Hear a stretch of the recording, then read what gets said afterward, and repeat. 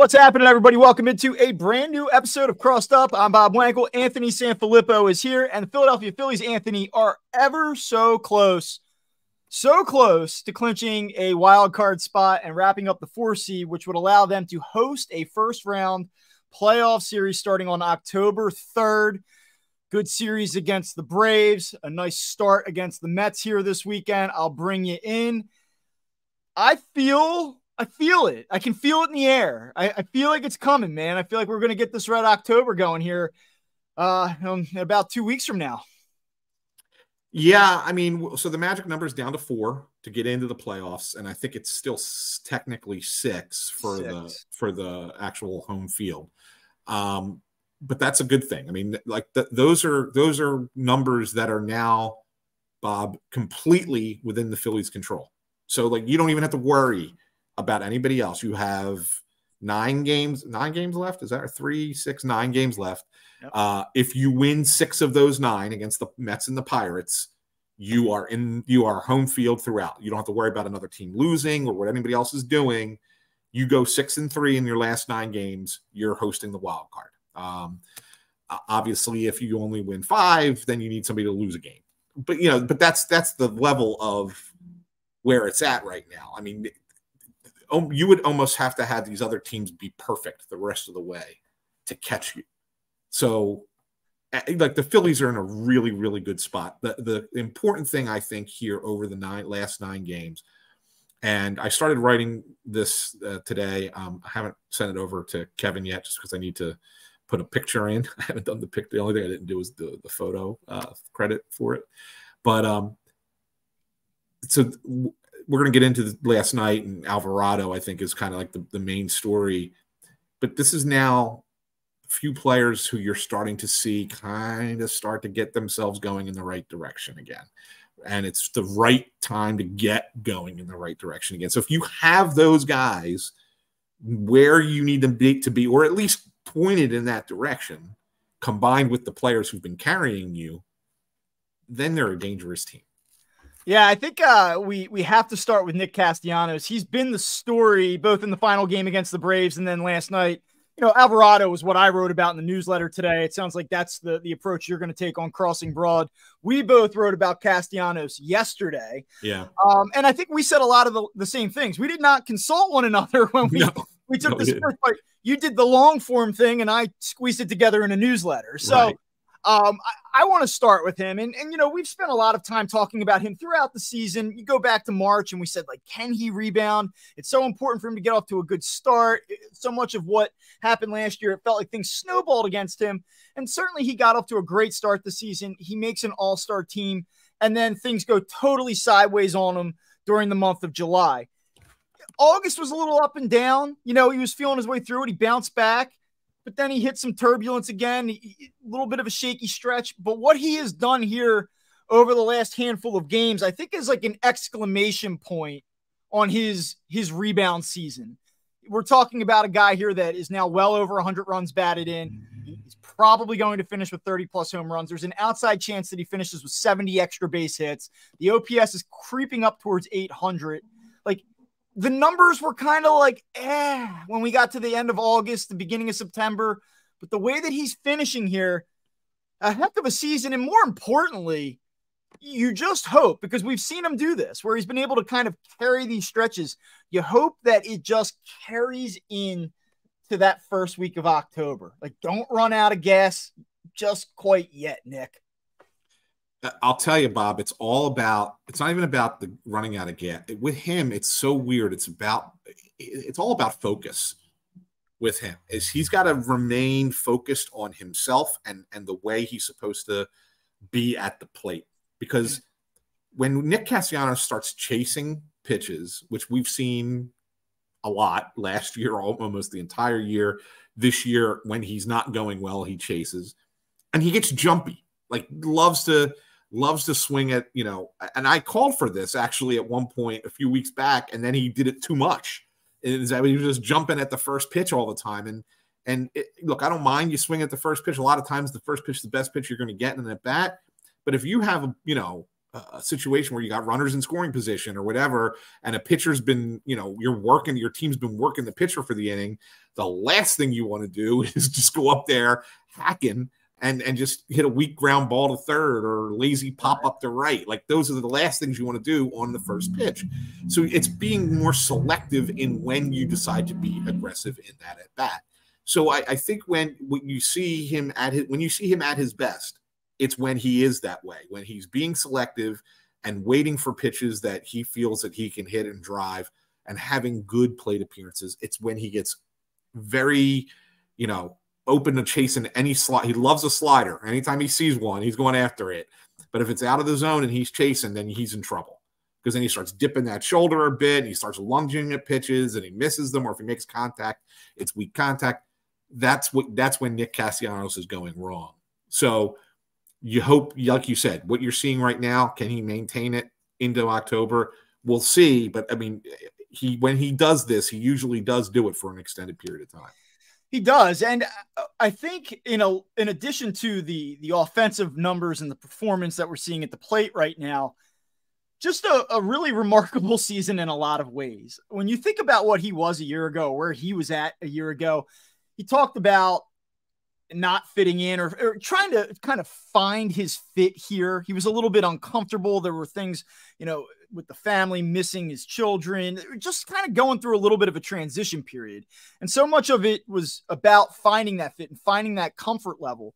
And he's achieved that this season. And we've seen the stuff with his son at different points throughout the season. We've obviously seen him be somewhat of a philosopher at different times. He's kind of stood up for Trey Turner when he was going through his struggles. He's taken Johan Rojas under his wing. And I think that's one of the more, I don't want to say remarkable things about his season, but I've found it fascinating to watch his growth year over year as he sort of morphed into this clubhouse leader, which, not that he was a bad clubhouse guy a year ago. I don't think that at all, but he certainly did not have this type of presence and this type of energy around him. I mean, what we've seen here over the last week, the story about Johan Rojas and the buttons on the jersey. And I know that's gone back to the spring. You had actually, I wrote a story about that months ago.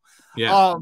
About him being somewhat of a mentor there, but it's like, it's getting fun now with Nick Castellanos. You have his wife tweeting like, "Hey ladies, no more buttons." You got Kyle Peggett at Crossing Broad talking about him turning the rest of the team into dirty little sluts. Like, there's a lot of fun stuff going on with Nick Castellanos along with the production. And it's just like one more story about this Phillies team. And I'll go back to something you said a few weeks ago. Like, if they can win the World Series, do they go down as one of the most loved teams all time in the history of the city? And this is just like another storyline that you can kind of throw into that makes you say, like, yeah, probably. Yeah, well, for sure. I mean, I didn't know exactly where you were going with that. I mean, like, you're right. It's amazing. Like, it's just amazing how much like comedy and like just the laughs and I don't want to use the word vibes, but I'll use the vibes. Like, there's a lot of really good vibes and cool vibes around Nick Castellanos right now. There is. And it's funny because he's such I love the fact that you called him a philosopher, right? Because there are times when you get him in the clubhouse and he's great. And he gives you those long thought out, well, constructed answers. And you're like, oh, wow, how about that? Guy's really, on the ball with this, especially like the Trey Turner one was one of the best ones of the year. I mean, when he's sitting there saying, just think about this, he's still going to be playing for the Phillies. I'm going to be sitting in a bar with my son having a drink, right? I mean, like, that kind of stuff puts it in perspective. And then there's nights where he doesn't want to give you anything, like when after he throws the guy out in Atlanta. And it's funny because, like, sheepishly he knows, yeah, I probably shouldn't have caught that ball, and I probably shouldn't have, put it on the onus of me throwing a guy out of the plate to win a game. But at the same time, I did it, and it worked. So, like, he gives you the voices in his head, and then he just kind of lets it go. And I swear to God, I thought last night for a second, and just a second, because then he smiled after he answered it, but I thought he was going to kill Tim Kelly from Phillies Nation. Bob, Tim Kelly goes, "Were the voices in your head talking to you tonight?" And the look on his face when Tim asked the question in that first instant was like, what the hell kind of clown question was that? And then he gave him an answer, and he was smiling, and he answered. As I was like, "Phew, that was the one we got away with." Like, like that could have gotten. You held your breath. Like, where is this going to go? Yeah, I mean, that play in Atlanta is so perfectly Nick Castellanos. It was like in a lot of ways, I think it was symbolic of his entire season, where you're like, what the hell are you doing? And then in the next breath, you're like, wow, great job. Yeah. You know, and watching that in real time, I mean, it's such an important play. If they lose that game, is it devastating in terms of their ability to reach the playoffs or host the playoff game? Probably not. But it does make things a little bit more dicey, and you want to win that series down in Atlanta. Like, you want to go to Truist Park and show the Braves that we can beat you in a series. And he said after the fact, like, we're all worried about October. Like, do we really want to put that much stock in this series? No. And he's right. And we talked about that earlier this week. I said the Phillies, I don't really think can gain a whole lot here in terms of making a statement by beating this Braves team this week. But when you have the 4-0 lead and you get a decent start out of Aaron Nola, and you feel like they're going to win this series, and then for them to almost lose it, it would have stung. Like, that would have left a bad taste in your mouth for sure. So for Castellanos to come up in that spot and make that play, that type of throw in the moment, and then deliver an all-time quote 20 minutes later, it's just one of these things. And I feel like that this is what happens with good teams. You get these stories, and it's just another personality. It's another anecdote. It's another thing to kind of just throw into it, that when you watch this team play next month, you're going to want them to win just a little bit more. You have just a little bit more of a connection forged between you and the team. Like, it creates just a little bit more energy and enthusiasm. And I that's one of the things I've really felt like we've seen with this team here lately. And it's not just him. I think that I think the Kyle Schwarber stuff has really swung back in a positive way. Certainly what we've seen with Trey Turner. Like, there's just a lot of positive momentum, a lot of positive storylines with this team right now. And I mentioned this in the Castellanos story that I wrote, and it was focused specifically on Castellanos, but I think you could probably attribute it to anybody who's been brought in here since Dave Dombrowski got here. And I think that while, yes, you're going out and then trying to acquire talent, and talent is ultimately what wins, there is an intangible that you can't measure in baseball that is probably bigger in baseball than any other sport. And that's that clubhouse culture. And I think when Dombrowski puts his teams together, that is a very important aspect of who he brings in and who he doesn't bring in to be part of the team. I just get a sense of it just from watching how he walks through. I mean, you've seen it. He comes through that clubhouse after a game, congratulating players, going up to talking to guys. Like, he's very engaged. He's like the mayor. Yeah, he is, and, just like I get like the Lorenzen no-hitter game. It was a no-hitter, yes, so it's very special. But in reality, it's an early August game against the Washington Nationals, right? It's a dog days of baseball game. And it felt magical in the clubhouse, not necessarily just with Lorenzen, because it was great for Lorenzen, right? I mean, everybody was focused on Lorenzen. But if you take in what's going on around the clubhouse on that night and how they're yelling out at Dombrowski, great trade, and Castellanos is standing there with his arm around him, drinking a beer, and they're all celebrating, and it's all smiles. And this is during Lorenzen's presser, right? Yeah. This is all that's happening. Like, you can sense something a little bit different. And I think this is where he deserves credit. And I don't want to just be him. I think Sam Fold is part of it as well, and their entire team, scouts and the like.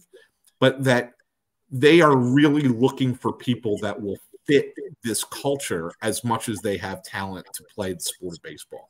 And I think that's a really, really important thing. And it's why I suggest that if this team ever wins a championship, it would be the most beloved, because I think that we as Philadelphians relate to that maybe a little bit more than most fan bases do. I could go for that. I want to talk about the bullpen here. Yeah. And let's start with a positive note. I was extremely impressed. And again, we did not speak to one another following this. I know you had a chance to talk to Jose Alvarado last night, and I'll let you get into that in a second. I was impressed last night, and I thought that his ninth inning may have been the most important thing to come of last night's game. And for a couple different reasons. Certainly he gets a save, he throws a clean inning. That's great. But I just love the way that it sort of unfolded. He gives up the 1-out double. He gets, is it Ronnie Mauricio? Is that who he had the second out? And then it sets up Alvarado versus Alonso. 45 home runs from the right side. One swing of the bat, you probably lose the game. You could say, let's just put his ass on first base and we'll deal with Lindor. Probably not going to beat us with a 3-run homer. And they say, no, let's go get him. Like, let's go after him. And he comes out 99, 99, 99, and then finishes him with a wicked cutter. And not only did he execute the pitches, but the aggressiveness, the attack, like, we're going to go get this guy. Like, fuck it. We're not letting it go beyond him. Let's go get this son of a bitch. Like, that's essentially, that was what he said. Watching it in real time. That was what I was like, wow, they're saying, like, let's go get this fucking guy. And I was like, all right, like, boy's pumped up. Let's see what he does. And he executed it. And I think, and listen, this could sound stupid. Maybe he goes out and has 3 blow-ups from here on out, and this is all just a little blip on the radar. But I looked at it and said, that's the type of performance that can turn around a guy's season. Like, not that he's been a disaster, not that he's been like a mess or anything, but he hasn't been Jose Alvarado the way that we came to know him at the end of last year and at the beginning of this season. He's been trying to find it post-injury all year. Last night, it looked like that guy, and I wonder if that translates moving forward. I think it does, just from talking to him. And as it turns out, I mean, I don't know if anybody reads The Athletic, saw Matt Gelb. He had a very similar story. I guess he talked to Alvarado when we were talking to Ranger. I guess he went over to talk to Alvarado. So I went over to Alvarado separately. I talked to him. I was the last one actually in the clubhouse last night because I was talking to Alvarado for so long. And I turned around and I was the only one in there. But Matt kind of wrote a very similar thing to what I wrote as well today. It really just, it was Alvarado's call to pitch to Alonso. And Thompson didn't tell us that in his availability.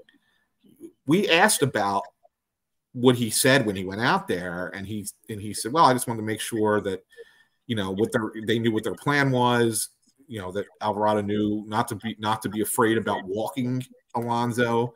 And I thought when he said that he meant you can pitch around him a little bit, you know, and don't worry about it. You have the open base, and then if it doesn't work, okay, fine, then you got Lindor. But turns out that he gave Alvarado the call. And this is what's interesting to me, Bob, because they went to Kimbrel in the 8th against Lindor. And the rationale was you want a right-hander against Lindor. Lindor's a switch hitter. He's better from the right side. So you want a right-hander to face Lindor. So that's why they went to Kimbrel in the 8th and not Alvarado in the 8th.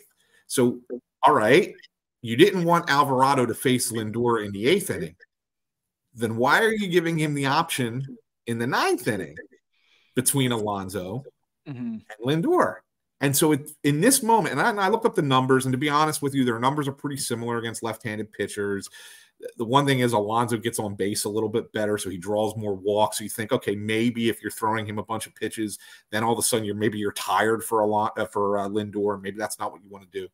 But it was almost as if he went against the game plan there, Thompson. And he said to Alvarado, who do you want? And Alvarado's one, I want this guy. And then he went out and got him. Like, that to me that's where you're like, okay, throw the computer printouts away. We're going to go on feel, and I'm going to trust my guy to do what he thinks he should do in this spot. And he did it. And I think that says a lot for the way Rob managed that game last night, and also the confidence that he has in Alvarado right now.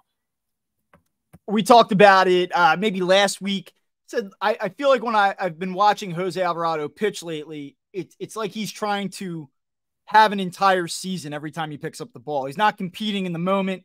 He's not competing against the hitter that he's facing. He's competing against what he was last year, what he was at the start of this year. And it just felt like to me last night he was locked into a different degree. And again, it wasn't an immaculate inning. He did give up a double. He did face a tight spot, but that is going to happen in the playoffs. And as much as I'd like to see it just be strike one, strike two, you're out. Yeah.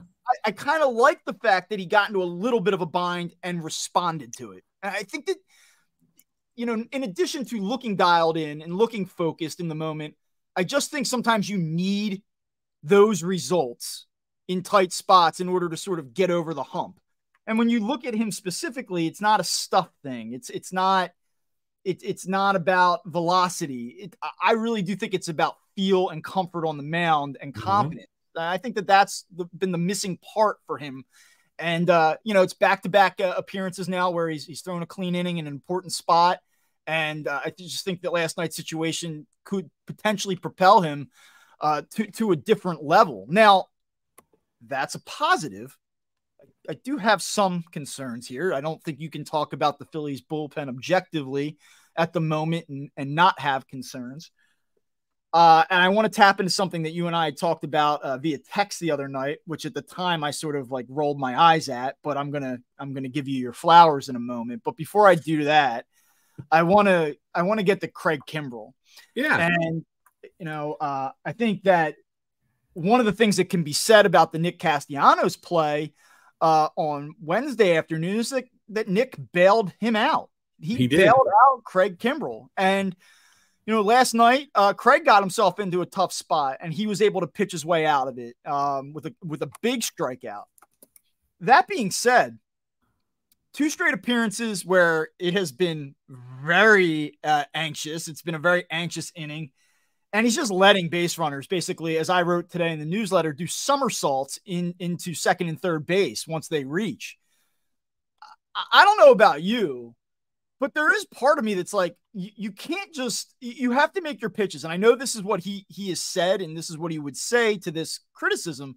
Like, I'd rather worry about making my pitches and executing my pitches than getting outside myself and worrying about the pitch timer and being overly concerned about holding guys on. But like, you can't turn a walk into a triple either, like every single time. And clearly this has gotten scouted up to the point where opponents are just saying like, go ahead, like throw me out. You're not going to hold me on. You're not going to do a good enough job to give Real Muto a shot. I have some concerns about what I'm seeing here. And it's crazy because if you read me the stat line for September, he's made 8 appearances. In 8 innings pitched, he's only allowed 6 hits. He struck out 11. He hasn't given up an earned run yet this month. And so you're like, well, what the hell are we talking about, right? Opponents have a 550 OPS against them. But he's also walked 6 batters in 8 innings. He's gotten himself into a lot of tight spots. And like, it kind of just feels like he's playing with fire. I'm kind of curious to know what you think about what's going on with him right now. Well, I'm gonna throw it back to you for just a second before I give an answer. And then this is how I'm going to throw it back to you. You just said when we were talking about Alvarado, that you don't mind the fact that he gets himself into a spot and gets out of it, right? It's a good thing, kind of like, yeah, all right, yeah, it's good to see you're not going to let it snowball. Well, the one thing about Craig Kimbrell is he's gotten himself into a lot of spots lately, and with the exception of that LA loss, where they blew the game against the Angels back at the end of August. Almost every time that he's given up base runners, he's gotten out of it. He gave 2 base runners against the Cardinals, got out of it in that 3-0 win. He gave up a base runner against Milwaukee, and they had brought the tying run to the plate. He got out of it. He gave up 2 base runners against the Padres in that crazy game that they had the huge lead and almost blew, and got out of it. Gave up brought the tying run to the plate against the Braves in a game that they won, and that was the first game of the series. Against the first game of the doubleheader back on 9/11, and he got out of it. Actually had a decent performance, even though he took the loss. I mean, he gives up a hit, right? But that's the extra inning game. That's not really on him. But then walks the bases loaded against the Cardinals in St. Louis and gets out of it. Has the walks a runner and has the go-ahead run getting to the plate against the Braves, gets out of it. 2 hits last night, or against the Mets, and gets out of it. Yeah. No, listen, I mean, I hear the point, and I guess it sounds somewhat like hypocritical for me to commend the guy and then in the same breath, kind of be critical of the next guy for basically the same thing. I guess the difference for me is somewhat of the optics. Like, I look at the game on Wednesday and say, you're lucky. Like, he was lucky. You didn't stuff your way out of that. You got bailed out. That's what happened. And you put yourself in that situation, not because, in part because you didn't execute pitches, but you put yourself in that position and in these tight spots, and it was self-inflicted. It wasn't, I made a pitch and this guy got on base. It was like, you look at the at-bat to start the inning against the Braves on Wednesday. He immediately falls behind 2-0, and then he gets hit with a pitch violation. Like, come on, man. Like, I know that you don't want to rush and you don't want to give up a home run or, not make your pitch. I get that. Like, in that spot, that's the winning run. And now you're running a 3-0 count. And then Luke Williams comes into the game and he's on first base, and then he's on third base because you don't even bother. Like, you could care less. I mean, that's the winning run now 90 feet away because you either do not care or because you are incapable of giving him a competitive look and giving your catcher a chance. Like, that does concern me. Like, this is a results-oriented business, and he has not allowed a run this month. And as you've pointed out, he has gotten out a lot of these situations. But I do not want to see next month in a one-run game in the 8th or 9th inning, a leadoff walk turn into a guy on third base with less than 2 outs. Like, some of this is controllable. I'd like to see him try to control it. Yes. And I was playing devil's advocate with you there for just a minute, just to have a little fun. But I too agree with you that you can only go to that well so many times. You should feel good about the fact that here is a veteran, probable Hall of Fame reliever. I think so. Yeah. Okay. Who knows, doesn't let the moment get too big for him, knows how to get out of situations that he's created for himself, like those, right? So you should have confidence to sit there and say, like, okay, this is not going to blow up on him. He'll find a way through it. But at the same time, you have to know that you can't keep doing that every time out and expect to get out of it every time out, because at some point somebody's going to get you. And especially if it's in the playoffs, you're likely going up against a team that's got the ability to get you more likely than not. So yes, you don't want to have that happen on a regular basis. And that's why I do see a little bit of concern. But at the same time, I'm not overly concerned because he has proven that, hey, I can get through this. It might be a tightrope walk, but I'm a master tightrope walker, and I'll get out of it, right? So it's like that fine line. But, where I say, okay, this guy, if anybody can get out of it, it's going to be Kimbrel. But at the same time, man, why are you putting yourself in this situation? Right? Yeah, that's how I look at it. I know that we've spent a lot of time. It's sort of been my focus. Like, what does this mean for next month? Like, everything that we talk about, I always say, so what does that mean moving forward? How do you project that out in October? I'm not even telling you that I have concern about him. It's not like, should Craig Kimbrel close games or be the primary finisher in the 8th inning if that's the way that the lineup unfolds. He is that guy. There is no action to be taken here. It's more of just a commentary on the anxiety level that he's tapping into as he's taking the ball. I mean, there has been no comfort at all watching him pitch. Like, there is that sense of he gets out of these spots. He's a veteran. He still has good stuff. He can do it, but like, yo, brother, like, let's mix in a 1-2-3 every now and then. That would be cool too. And I think that's probably my point. I want to know how excited you are. And there's the thing I want to get to with the bullpen too, but I just want to break this up real quick. How excited are you tonight to watch Taijuan Walker take the baseball without the services of Kimbrel or Alvarado and likely Hoffman? Because I don't foresee those 3 guys pitching 3 straight days. How about you? You might be able to get Hoffman. Feels like a Mets underdog spot tonight. Just well, you might be able to have Hoffman pitch tonight. only because he only faced the one batter, and I think it was 3 pitches yesterday. And yeah, I know he warmed up. But what's the difference between throwing 3 pitches in the game and throwing 3 extra warm-up pitches, right? I mean, so like that's do the Phillies need to score 8 runs tonight to win the baseball game? They need to score. I do think that the Mets will put up, 4 or 5 for sure. So I do think the Phillies are going to have to score off the Mets. Yeah, this is one that, of the 4 games in this series, the one that I was least confident in for the Phillies was tonight's game. I can't imagine why.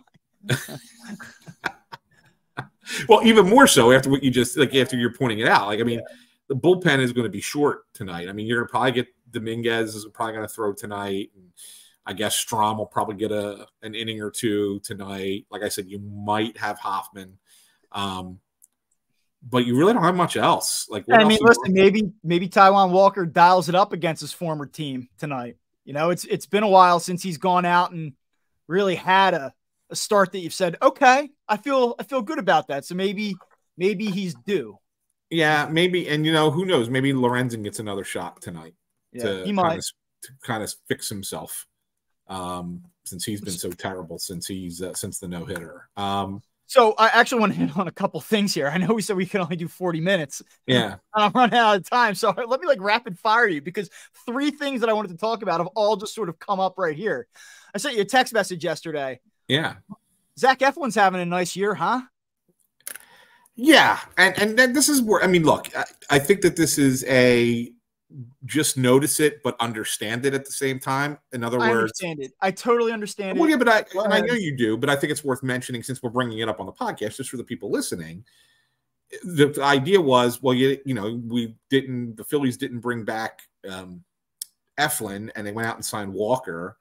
And the rationale obviously is, well, we couldn't trust signing Eflin for multiple years because of his history of injuries, which is why we didn't bring him back. I get that, and you get that, and I think most people get that.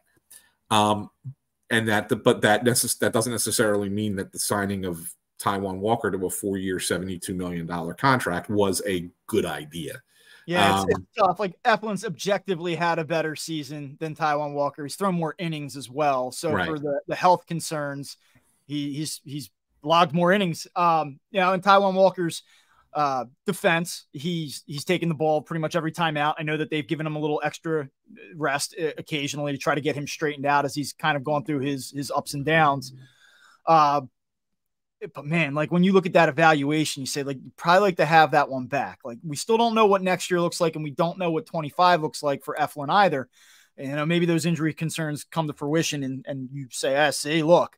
And maybe Taijuan Walker makes 30 starts each of the next 2 years too. But when you look at those deals side by side and you say, my goodness, like, an extra year and an extra $32 million and what has happened this season, that's a tough one, especially when you consider how favorably he was viewed in the locker room and how good of a guy he was too. And not that Taijuan Walker isn't, but like, you had Zach Eflin. He was in your clubhouse. Those guys loved him. That's one, like, kind of wish maybe they had that one back. Just wondering. Yeah, I mean, with hindsight being 2020, of course, you'd want. But I do. I mean, listen, I get it. I certainly understand the rationale. And at the time, I echoed it. I was like, I don't know that you can trust Zach Eflin to hold up for a 3-year deal. Like, do you want to allocate, $17 million a year or whatever it shakes out to for Zach Eflin if you don't think he's going to make more than 16 starts a year for you? I mean, I understand it, but yes, this is one where hindsight's 2020. I'm watching him rack up 8 strikeouts through 4 innings yesterday against the Angels, and I'm like, man, like, this would be nice. This would be nice to have right now. Yeah, for sure. And look, I think that the difference probably is if you don't go and get Walker and you go and get another, starting pitcher who was a free agent last year who's had a better year than Taijuan Walker, then you probably don't question it as much, right? I think that Walker's failings have made you long for Zach Eflin a little bit more. I still don't know if, like, I'm being unfair. Like, you've heard me, like, kind of like snort and giggle, like, when Taijuan Walker comes up in conversation when we bring him up on the show. It's like, the numbers aren't that bad. Like, his numbers are okay. He's won a lot of games, which obviously we know isn't all about pitcher performance, but like, it's not like he has a 5.5 ERA. Like he's had his moments, he's had his stretches, but every time I see the name come up on like the probable pitchers right now, I just go, oh, it has not been aesthetically pleasing to watch. I guess that is one thing I will say. And it hasn't been for a while now. I guess July is the last time that he was really in a nice little groove where you felt like, all right, like, you feel pretty good about him being out there right now. We'll see though. I mean, we talked about it earlier this week. On Sunday, he gets 7 innings. They did it out of necessity. They wanted to save the bullpen. Just maybe he happens to run into that night where he goes 6+ and holds the team in check. We'll see.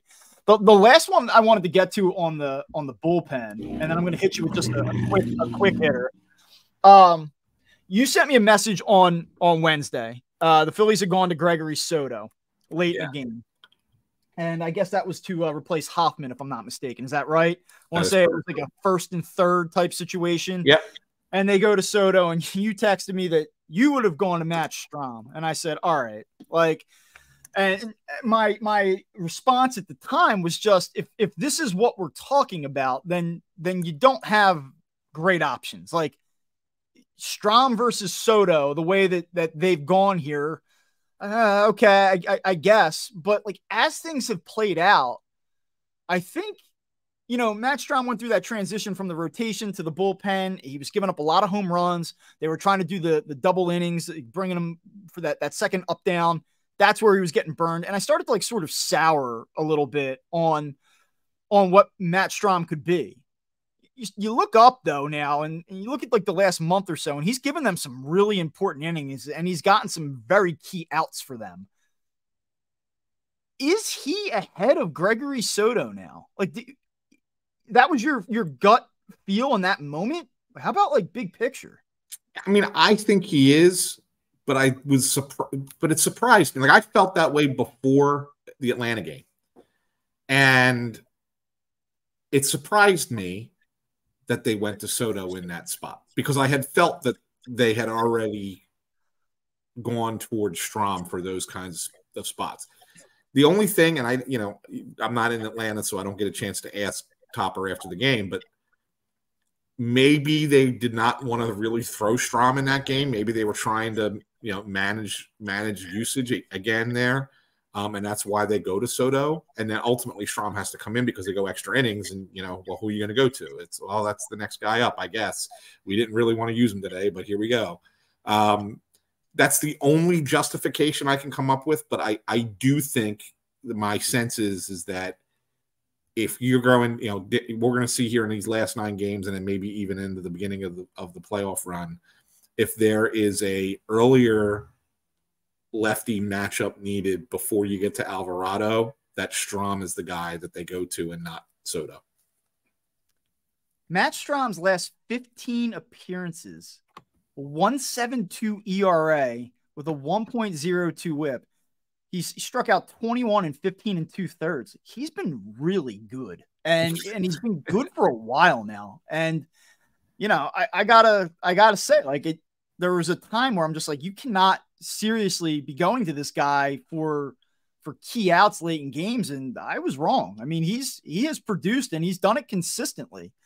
And in the same breath, like, I was very disappointed with what Gregory Soto gave them on Wednesday. That was a situation where he was fortunate that the damage was not more significant than what it was. But in fairness to him, like, you look at his numbers, you say, okay, his last 7 appearances, he's got a 0.88 whip. He's given up 3 earned runs though in 5 2/3 innings. And it's sort of like the story of his season where, like, he's pretty nasty. He gets a lot of strikeouts. He has some really good games, but man, like, when he's off, he's a killer. And that's kind of what happened on Wednesday. They were lucky to survive it. But when you just start to look at the consistency of the thing, I think the way I would approach this if I'm the Phillies is, this is not set in stone. Like, we're not writing this in ink. It's, do I need a strikeout? Not that Strahm's strikeout numbers aren't good, but if you're like, I need stuff, like I need to gamble here, I need the strikeout, I'm probably going Soto. But if I need a clean inning, I might be leaning Strahm. You know, I think that's probably the way I'm going at this point. Yeah, and I'm not surprised. I won't be surprised if they go Strom, even if you need the strikeout. I really wouldn't be, especially if there's guys on base and it's a tight spot. Because tight spot, yeah. The one thing about Strom that is different than Soto is, well, two things. One, I don't think he walks as many, and I'm not looking at any numbers here, but I don't think that he's as likely to walk a batter. Like I think he's more in the strike zone than Soto is. But secondly, he's deceptive, right? I mean, that's how he's successful. Yeah. He's not overpowering you. He's throwing 94, right? Soto's throwing 97, 98. So it's not overpowering you. It's just that because he's so like gangly when in his delivery, that's not making fun of him. It's just saying that's how his delivery is. It's you don't see that ball till later, and so it gets on you quicker. It seems faster than it is. So. And look at his strikeout rate all year. I mean, even when he was a starter, he was striking out guys at a higher rate than he ever had in his career. And I remember we were talking about it on the episodes back then. So I think it's the same thing, right? I mean, I think that's Strom might be the guy. You're correct. I mean, he is walking fewer batters here over each of their last 30 appearances. I mean, Strom's only walked 8 in his last 35 innings. Let me just give you this on Gregory Soto real quick. Kind of speaks to the point that like when he's not on, he is not on. He gives up base runners, they're scoring. So in his last 26 and a third innings, and that's a span of 30 games, he's walked 7. He's given up 23 hits. So that's 30 base runners. Do you know how many of those runners have been charged against him in terms of earned runs allowed? 30 is the number, so I'm going to guess. 15 of his 30. I mean, so you talk about like base runner prevention. It's not that big, right? But when those base runners get on, they're scoring almost every time. I mean, half the time. That's crazy. Yeah. That is crazy. All right. Listen, I know that we're sort of running out of time here. I did want to bring up, I do have a quick question before one more thing. You don't even have to expand on your answer. You could just answer it. Better trade deadline acquisition, Noah Syndergaard or Michael Lorenzen? To be determined. Okay. I mean, really, right now. When I ask you this question again in 3 weeks, what's the answer going to be? Well, I'm hoping to say it's Michael Lorenzen. Yeah. Well, right now it's not. Right now it's not. But I mean, I think we'll see how Lorenzen comes out of the bullpen. Remember, Syndergaard wasn't really used in the playoffs much at all. A little bit, but not a lot. I think Lorenzen will be. They got to the World Series. Yeah, I know. I think Lorenzen will be used a little bit more than Syndergaard was. Okay. All right. Hit me with one last thing. It's actually a combo. One last thing, but we stress so much about pitching and the Phillies pitching. Two big stories out today about the Dodgers pitching, which they don't know what the hell they're going to do in the playoffs. They have nobody. Let me up here to fail. I haven't even had time to go to the bathroom today, let alone look at the league notes. Well, so the Dodgers have basically announced that their playoff plan for pitching is going to be, just basically starters go 3-4 innings, maybe have a bulk guy, maybe, and then just, try to get to the guys at the back of the bullpen. Even a guy like Kershaw he only threw 4 innings the other day. Like they have no length whatsoever. Dude, maybe the Phillies ought to just be the 6th seed and take their shot that way. I mean, well, here's the other news. Max Fried. Back on the IL. Oh, boy. Now, it's a blister situation, but it's the 15-day IL. If you go 15 days, he's not eligible to come off before the playoffs. So the first time he's back is for a playoff game, and it could be against the Phillies. Yeah. After having not pitched for two weeks. Does that excite you at all? Does that make you feel a little bit better about that potential matchup in the second round? Yeah, the way that is being explained here as I'm reading in real time, they're just letting him skip the last 2 starts so he can be fully healthy for the postseason, which he may be. But again, it's just like about that. What he's going to go through is what that entire team's going to go through. You're shutting it down. Yeah. And you have to just start back up. Like you're making an opening day start again, and we'll see. That is the one variable. That is the one variable, man, where you just say, And, as much as I like Bobby Miller with the Dodgers. Like I watched him the other night. You're a sicko because you sent me that text message and you're like, I watched the Marlins. What was it? Marlins, Mets. I watched Mets, Marlins, Pirates, Cubs, and then Tigers, Dodgers. I mean, that is you need help. But you know, I was watching the Dodgers game as well.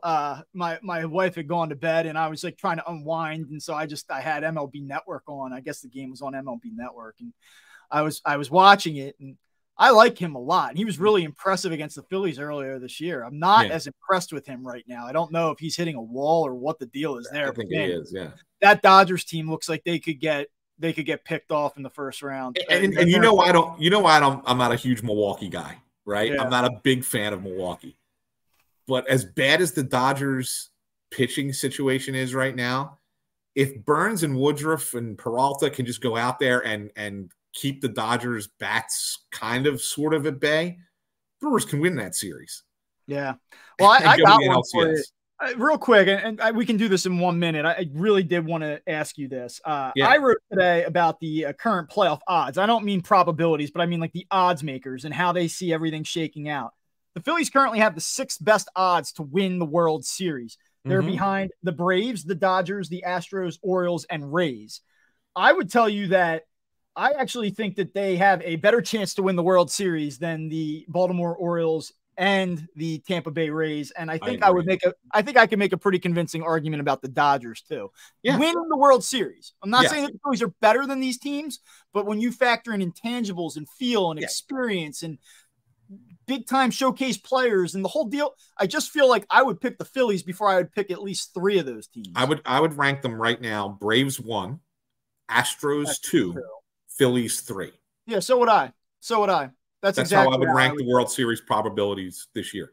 And the only reason, and the only reason I think that the Phillies are 6th, Bob, is because they have a tougher road to go through in the National League. You're going to have to beat 2 of those teams. Like you're going to have to beat the Braves. Because when you look at it, like the Orioles are the team that you have to go get, right? Like the Orioles are going to be the high seed. So you got to go get them. The Phillies have to go through the high seeds. Like I understand why the odds are what they are. I don't think that they're necessarily wrong, but start talking about like value plays and things like that. Phillies are a great value play. What are they right now to get to the World Series? I don't know. Hold on. I think I actually do have it in front of me here. I am looking at it. Phillies have the 3rd best odds to win the National League pennant, plus 650. The Braves are plus 150. The Dodgers plus 200. Plus 650 is good odds, man. Yeah. I mean I'd rather take the value play. I would take the Braves because I think that's what's going to pay. Sorry, everyone. But I would rather have the Phillies at plus 650 than the Dodgers at plus 200 any day of the week. And again, like, listen, LA might be able to, Freeman and Betts their way through it. But I just don't think they are. No, nor do I. And look, if you have a little bit of play money and you want to take a shot at something that's a little bit of a longer shot, I would go Phillies plus 650. So what are they to win the World Series then? I don't have it in front of me. I want to say it's plus 1,400 though. That's again good odds. Yeah. I mean, look. I mean, do I sit here and tell you I think that the Phillies can go Braves, Dodgers, Astros, win in those series? That's going to be a tough thing to do, right? But that's probably the path that's going to have to happen.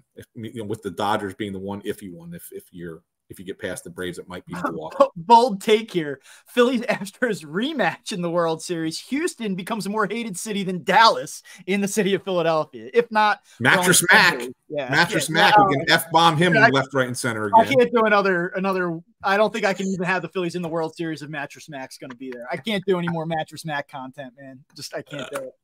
All right. Well, listen, thank you for checking out Crossed Up. If you're a first-time listener, thanks for dropping in. If you're a loyal listener, thank you, as always, for coming back and checking us out. You can find the show on YouTube, Spotify, Apple Podcasts, anywhere that you get your shows.